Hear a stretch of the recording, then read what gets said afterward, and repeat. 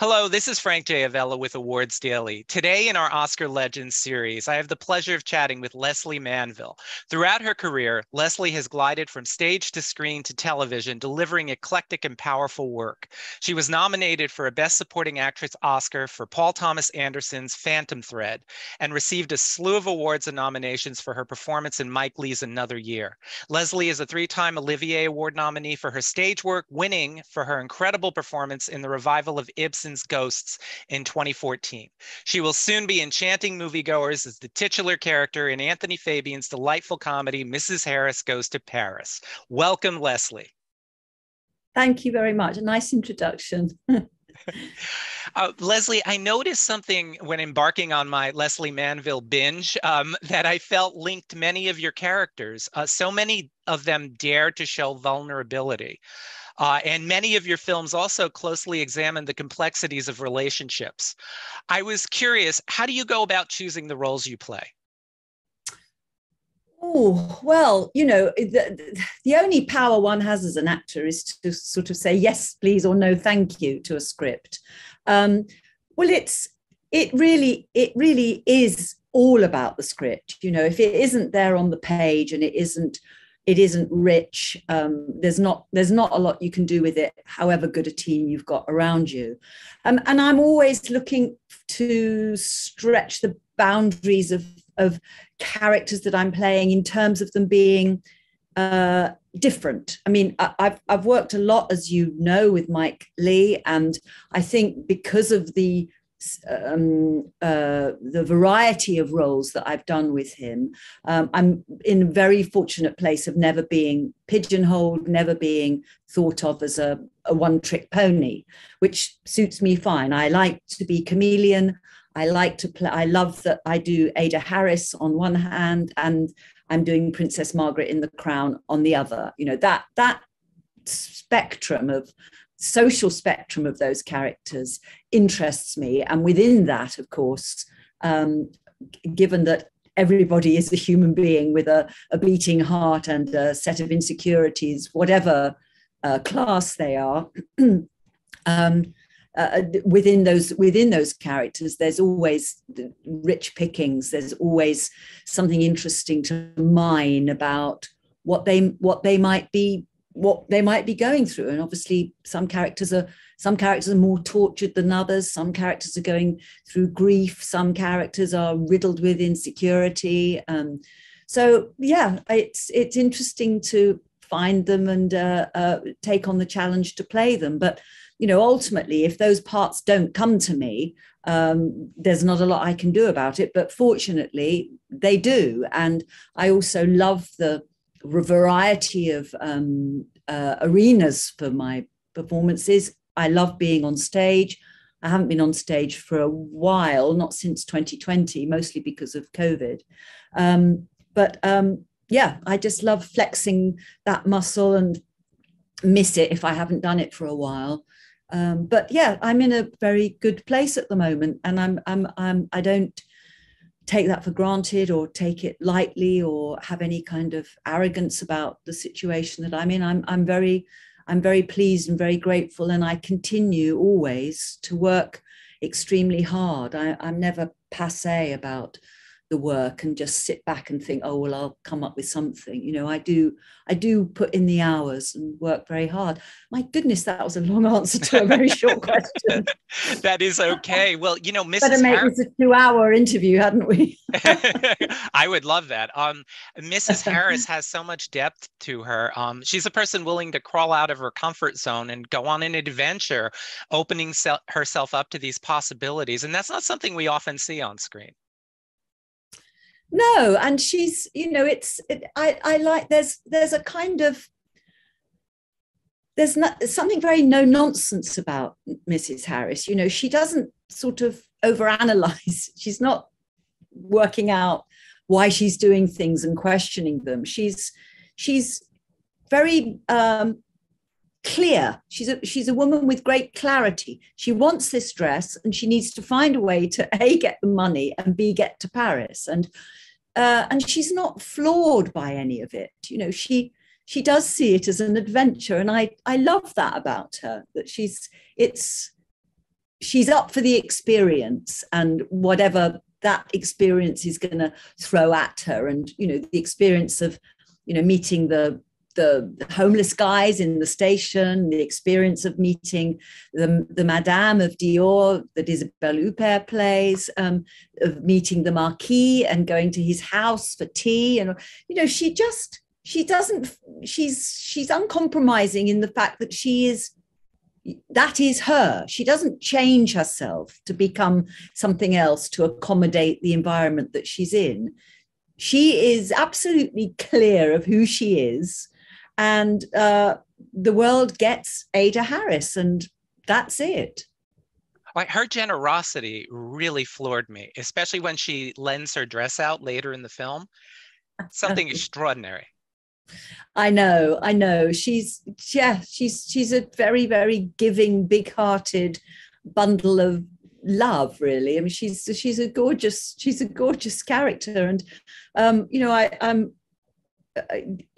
she needs to be that, because takes you on this journey, and the audience have got to warm to her and like her and enjoy her kind of spark and feistiness and her innocence. Her innocence about the world is charming and does lead to some quite nice comedy moments. I mean, the brazen way in which she describes, and it's not a spoiler because it's on the trailer, but the kind of sweet, uncomplicated way she describes Christian Dior is looking like her milkman. It's just she just says it as it is.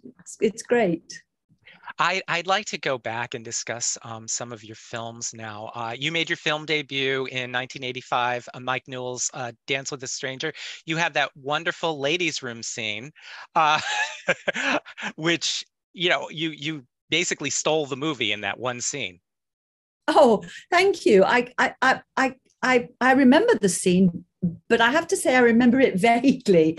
Yes, with Joanne Whalley and couple of other actresses. Yes, that was a long time ago. And then you met Mike Leigh, which was a watershed moment for you because you became the actor he's worked with most, 8 films, more than any other actor. Yes, tell me a little bit about that. Well, I met him when I was young. I was around about 22, 23. And up until then, I'd been working since I was 16, but I didn't really have any sense of what I wanted to do really as an actor. I didn't even consider playing characters that weren't me. I mean, I was just playing myself.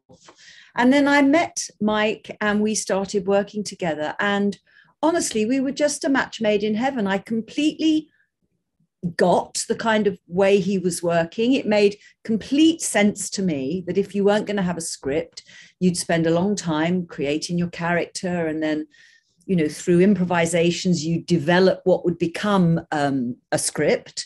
It's just a different way of getting there, rather than a writer sitting down on their own working for however long to come up with a script. We do it with Mike together, and it's a collaboration, but it's all through character. But the main thing he did for me was made me realize that I could play people that were absolutely nothing like me. And I absolutely loved that. I found it was so liberating. It was a real, pardon the cliche, it was a real light bulb moment for me. We went on to work on many projects, and as with his whole repertoire of actors, sometimes you play a big leading role in one of his films, and sometimes it's just a cameo. And we all do that. You've got Imelda Staunton doing it in Another Year, and then I'm playing a cameo in Vera Drake. And so it because the work is so interesting. I mean, I always know that it's not going to be dull, and he's going to take me somewhere that I've not been before, and it's going to be a whole different character that nobody's seen me play before. And I just love it. And we've done a play together as well. But it is through him that this range and variety of roles that does pepper my career. That's why it's happened, really. It's because he gave me all those fantastic opportunities when I was starting out. Well, regarding one of those cameos in Secrets and Lies, you were a last minute replacement. You come in Yeah. as the social worker, and you were so good. Honestly, I wanted an entire film just about her. Oh, yeah, it was an interesting one because he'd shot the film already. He'd completed it. He was editing. Um, and as soon as he called me up, I knew something was wrong, because when Mike's making a film, he goes very heads down into a kind of tunnel, So I wasn't expecting a kind of social call from him. And he said, look, I've shot the scene, but it isn't right. He'd shot it with a man, actually. I don't know who. But he said, look, I've got the money to reshoot it because it's such an important scene. It's the scene when Marianne Jean-Baptiste's character goes to the social worker to investigate her, to find out her birth mother, because she's been adopted. So he said it's a crucial, pivotal scene and it needs to be right. So I think we had about 3 weeks, which sounds like a lot, but we knew she had to be a social worker, so we knew what the scene had to fulfill in a kind of basic way, information-wise. So we talked and we sort of created the character and sort of got her on the go, and then I went away for a week and did research, spent time with social workers who worked in adoption. And then I came back with Mike and Marianne, and then we started, working on the scene, improvising it, and then distilling it and sorting it all out. So, obviously when you shoot with Mike, you absolutely know what you're saying. You're never improvising on camera. You're not just making it up. I mean, you couldn't do that you couldn't do that in terms of shooting it. It would be impossible. But yes,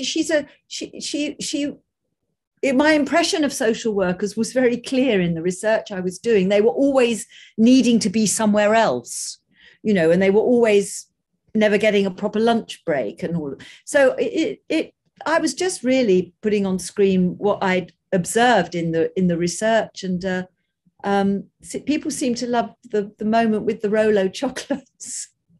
Yeah, it's a marvelous moment. It's a good scene, and I'm very proud of it, and I'm very fond of that film. It's one of Mike Leigh's great films. And speaking of one of his great films, I think Another Year is as well. And I want to talk a little bit about Mary. She has a line in the film that destroyed me. Why do I always get it wrong? And it's almost a defining line for her. I loved Mary. I love Mary too, and I think that Mary touched me in many ways, and I think about her often. It's like she's somebody that I can see sitting next to me, and a lot of people said to me afterwards that they either said, oh, I know somebody who's like Mary, or I've had times in my life when I've felt like Mary. I think the problem with Mary in Another Year is that Mary is like that all the time. And I think that we have all had times in our life when we've been lonely, desperate, thinking nobody will ever love us, being chaotic. We've had that in passing, but the problem with that Mary is that she couldn't escape those feelings. She was riddled with loneliness and insecurity, and just didn't know how to take care of herself. I mean, she was clearly somebody who just shouldn't have drunk that much. When you've got all of that pain going on, the last thing you should be doing is self-medicating with alcohol. But she's such a touching woman that you just do want to put your arms around and take care of her. And nobody was doing that in her life, and it's painful. But yes, she's up there for me as one of the things I've loved doing the most. So real. Another game changer for you was Cyril Woodcock in Phantom Thread. Yeah. Tell me about getting that call from Paul Thomas Anderson and what the experience is like now looking back. Well, I remember the call very vividly because my agent rang me the day before and said, Paul Thomas Anderson's going to phone you tomorrow at 11 a.m. And I couldn't quite believe that, but I didn't know him at all. And I thought, oh, well, he won't call, or he'll forget, or he'll call at 3 o'clock. And 11 o'clock on the dot, he called.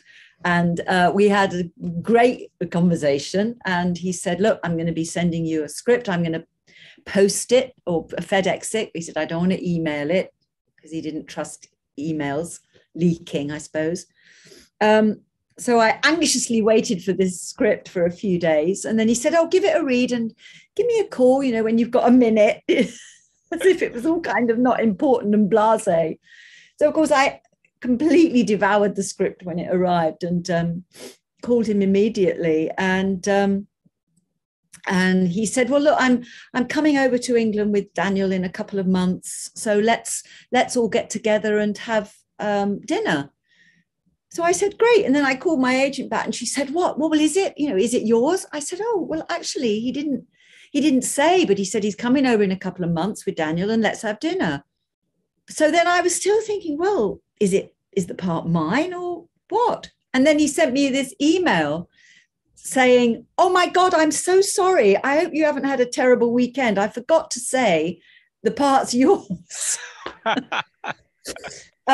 So that was just, heaven. And that was good 7 months before we started. So, and needless to say, that dinner was fantastic. The three of us just got on, one of the great nights. There I was in London hanging out and getting to know these two amazing men. So it was just wonderful. And, that shoot was really 14 of the best career weeks of my life. And I loved every minute of it. I adore both of them. And the legacy of that film for me obviously has been, it's opened some doors, and getting an Oscar nomination opens doors. It just does. And I don't think that's just a kind of a fickle thing. I think the film is a brilliant film. And it's Cyril, what Paul wrote for me to do and what we created between us in Cyril was a kind of, she's a fascinating woman. You can't really quite get to her. You just don't know what's making her tick. She's very, very held and complicated, tight. But I absolutely loved it, and of course it's opened lots of doors. I have a great career in the UK, and that's enough for me, truly. But I am delighting in some of the American opportunities that are coming my way now. But I will keep judging offers as I've always judged them. How good the project is, how interesting it is, how good the part is. I'm not going to suddenly lower my standards just because I'm being offered something in America. That my same rigid standards will apply. But I'm so happy to have made that film. And anybody who doesn't know Paul Thomas Anderson, you need to know that he is truly one of the world's loveliest men. There's nothing pretentious about him. He's just a lovely human being. Can you share a little bit about what the Oscar experience was for you? Well, it was brief because I was doing Long Day's Journey into Night in the West End, and we were doing Sunday performances. We were, sort of doing the American method of doing a late matinee on a Sunday, and then you have Monday off and you're back on Tuesday, Oh which is boy. nice. But of course, the Oscars are on a Sunday. I couldn't go on the Saturday. The producers really didn't want me to not do the two shows on Saturday. I mean, we were sold out, and I understand that, and it's such a huge role. And of course, people that have paid for tickets on a Saturday, if I was ill, it's a different thing. But I kind of felt to say she's not on because she's going to the Oscars is a bit. Anyway, so I couldn't go on the Saturday. So what they did agree to do was cancel the Sunday matinee and put us in an extra Wednesday matinee. Fine. So on the Sunday morning, the flight directly from London to LA was leaving too late. I wouldn't have got there in time for the ceremony. I mean, thank God there's an 8-hour time difference between London and LA. So you're traveling backwards in time. So that helped. But so I had to fly to Amsterdam, which is going in the wrong direction because they had an earlier flight to LA. So I had 2 hours sleep that night because I knew I had to arrive with clean hair. So I had to get all that on the go. Flew with my son to Amsterdam, had this crazy chase across Amsterdam airport because we were nearly going to miss the LA flight. Got there with an hour and a quarter to get ready. Whole team was there, you know, makeup, hair, nails, dress. Absolutely loved the whole mad, crazy experience. And then slept one night and came back the next day and did the show. Oh my God. Wow. So, you know, I did it though. I absolutely did it. So, you know, it's doable, but it wasn't ideal. But I had a great night. And, you know, Paul and Maya, his wife, and Johnny Greenwood was there. And I was there with my sister and my son. And we didn't do all the parties. We just didn't. Not really any of our scene, really. But what we did was better. We went off to this really nice hotel and we found a quiet lounge and we had cocktails and omelets, and it was great. It was great. I really didn't want to be at big crowded parties doing small talk all evening. So we went and had a quiet evening and did great big talk. That's lovely. Ordinary, excuse me, Ordinary Love, which was the last time we spoke. Extraordinary film about ordinary people and this great chemistry you had with Liam Neeson. It's just a gem. Yes, I'm very fond of that film. And a lot of women who have been through breast cancer said to me how much the film meant to them, because it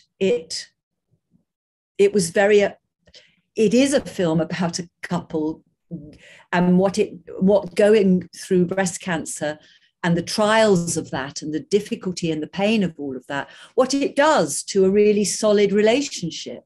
You know, it's inevitably going to rocket in some ways. But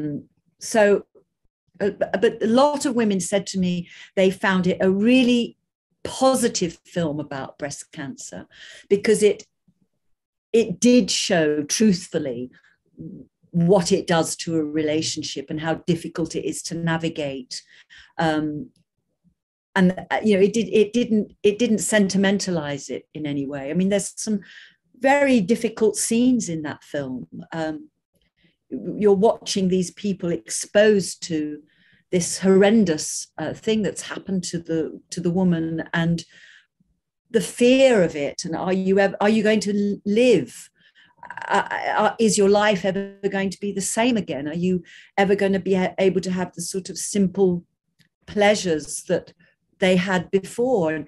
And it's also very beautiful. I mean, the scene that they have when the night before she's going in to have a mastectomy, it's very, very beautiful because, you know, it's the last time she's going to have breasts. Yeah. And it's a really stunning scene about how much he loves her and loves her body, but knows that it's never going to look the same again. And you know, it was so sensitively written and shot. And, you know, Liam and I, instinctively and organically just found it with those two people. You know, it's very hard to suddenly one day you're working with this person who you don't know very well, and you've got to create this 30-year relationship. Yeah. And then they just say, and action. You think, oh, right, okay, 30 years of history with this person. But, you know, we're easy with each other. And so it's that one of the loveliest films I've made, and obviously are really lovely. Speaking of like contrasts, Blanche in Let Him Go. Such a fantastic role. She's frightening and brutal, and I didn't recognize you initially when I first saw it. How did you get inside that character? Oh God, I kind of just, I mean, all credit to Tom Bazooka, the director, because he really held out for me.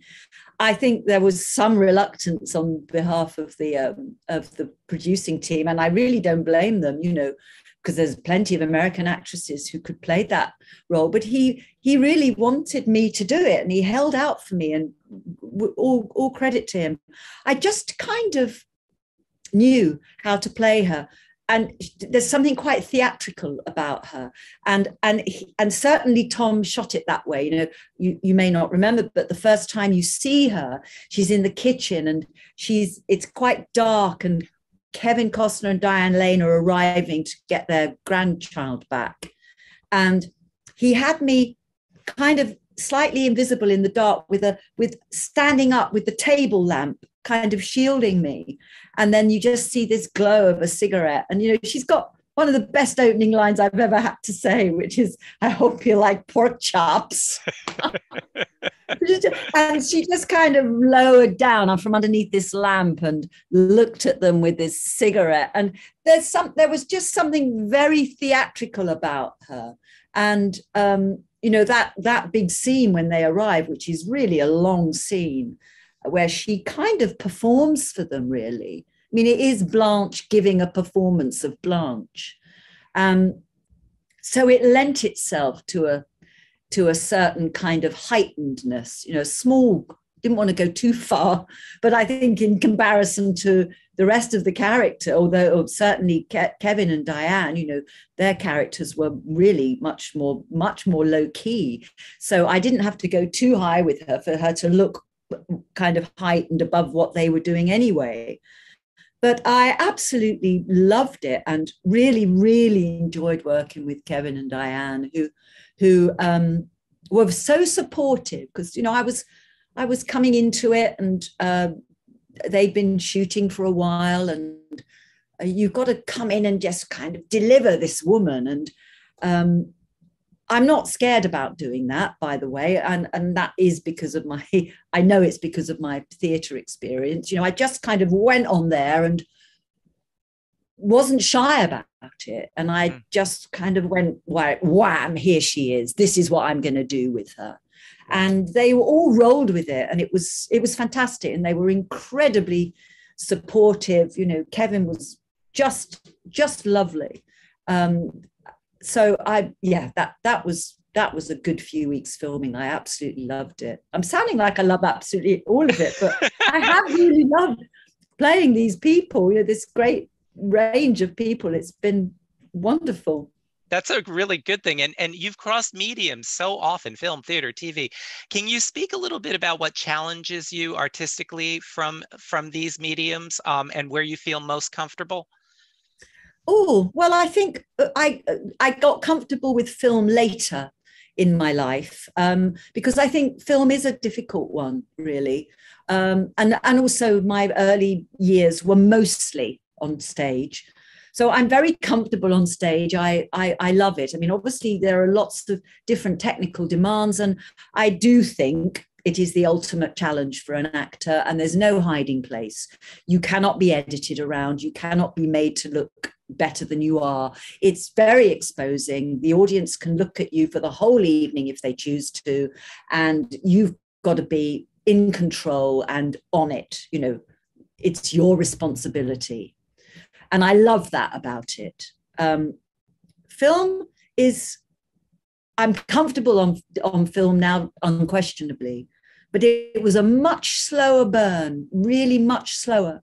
And I remember part of the starting to feel comfortable was fantastic conversation I had with Helen Mirren. This is some time ago now, 20 years plus probably.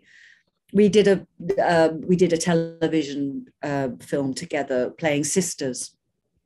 And she was talking about how long it had taken her to get really confident and comfortable on film. And this thing about, yes, you're playing the scene with another person, but then there's this camera, and that what you're doing to that person there has got to be absorbed by this camera here. And it's just about that relationship really with the camera, and how you relay what it is you're trying to feel so that the camera understands it. But yes, a much slower burn with filming, but that's no bad thing. Well, Lesley, this has been such a privilege. I have 10,000 more questions for you, but unfortunately we're out of time. I know you're coming up in The Critic, The Crown as Princess Margaret, and Yes. Dangerous Liaisons. Yes. Very excited about all of those. So as a final wrapping question, what do you want to share about any of those? Well, The Crown, we've already shot season 5. I'm about to start doing season 6. There's not a lot I can say about that, but it's Princess Margaret, so hooray! What a great woman to get my acting chops around. That's been terrific. Dangerous Liaison is a glorious big period piece about this extraordinary story in French history. Wonderful. And Merteuil is a glorious, difficult, complicated woman seeking revenge and exploring her huge hunger for sex. It's very, very interesting role. And what was the other one? Oh, The Critic. Yes, The Critic is, I've done The Critic. It's, I have a nice cameo in that, written by my friend Patrick Marber, who's a brilliant writer. And it's a wonderful film. I mean, the stars of that film are Ian McKellen and Gemma Arterton. So it's their piece, really. And I just give a little delicious nugget. Well, Lesley, I look forward to seeing you. Yes, I look forward to seeing you in so many other things. And I did see you in Long Day's Journey when you came to BAM here in New York. And it was extraordinary.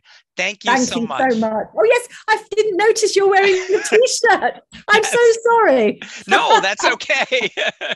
Thank you for your time. Frank. Thank you. Bye-bye. Bye-bye.